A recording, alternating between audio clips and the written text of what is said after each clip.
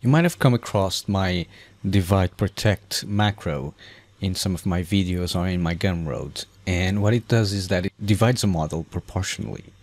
So if, for example, I use divide straight up from the geometry tab, and if you look at my model when I press divide, you see that it lost some volume there.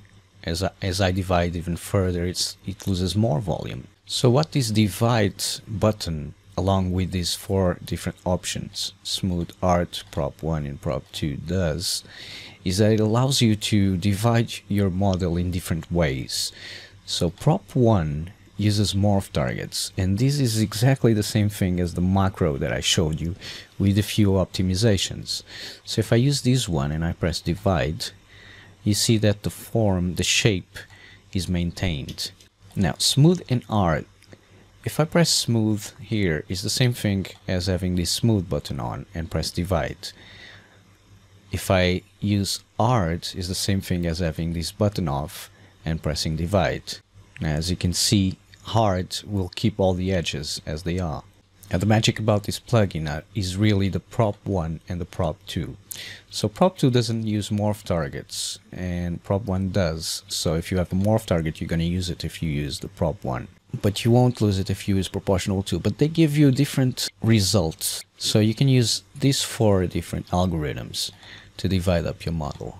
Now this button here, divide project, is a bit like the macro I have in my Gumroad project higher. So it divides using one of these algorithms and then presses the project button, which is the same thing as dividing and then pressing project all. And this is a way you can create good clear projections when you're projecting a high poly model onto a low poly model. And if you watch my video on that macro project higher, I'll show you a technique where you can use it. Now let's look at the next button and split the folder. It's a very simple button. It will split your model into polygroups to a new folder. So if I press split folder, it will ask me for the name of the folder. And once I press enter, the result I get is a folder with my model separated into different polygroups. So each polygroup goes to a different subtool.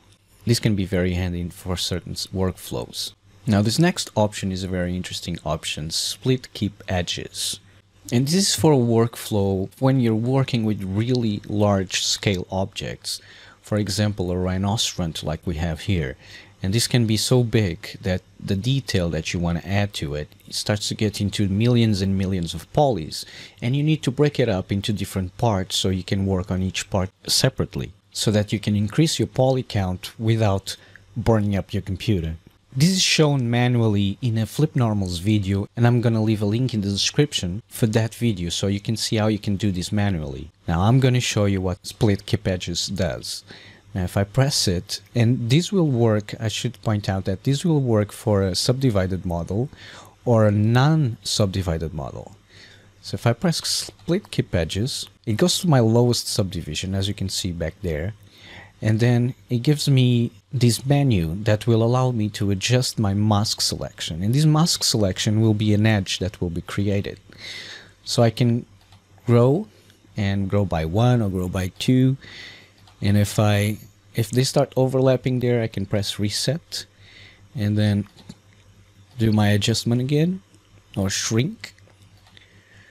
And let's say I want my edge to be that thick.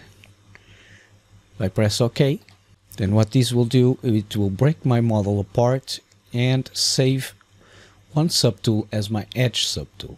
So if I just select my edge subtool and I hide everything else, so now I have an edge there, and this edge was creased as well as all the other parts that I have here. So I have my model separated and I can work separately on all these parts. And if I bring everything back, I can now go in and sculpt in each individual part of my mesh. So I can sculpt here, sculpt there, sculpt anywhere you like. And then the purpose of this edge here is that if I want to sculpt on the edge, I can sculpt on this edge tool. So I can create some, I'll just do some stuff here on the edge to exemplify. So I would sculpt here on the edge if I wanted to, instead of sculpting directly on this subtool here. So basically I would avoid the edge when I was sculpting in one of these separate subtools, and if I wanted to sculpt on the edge, I would go to my edge, my border subtool. Now once I'm happy with it, and I'm just gonna undo the stuff that I did on the separate subtools here. Now the only part that I have sculpted, just to demonstrate what's gonna happen, the only part that I've sculpted here is the edge. And if I just turn off my polyframe here, you can see only the edge is sculpted. Now this works really well with the next button that I'm going to show you, which is project to all. Now you know that when you project something, you will be projecting every visible subtool to the selected subtool. Now project to all does exactly the opposite. It will project the current subtool to all the other visible subtools. So if I press project to all here, it's finished, it says done. If I hide this subtool and I select any of the other subtools, you see that that border has been projected to all the other subtools. So the details that I add on that border have been projected to the different subtools, and I get this result. So as you can see, these two buttons are very handy for this workflow or similar workflows, and project to all is really a good addition to the projection option in ZBrush.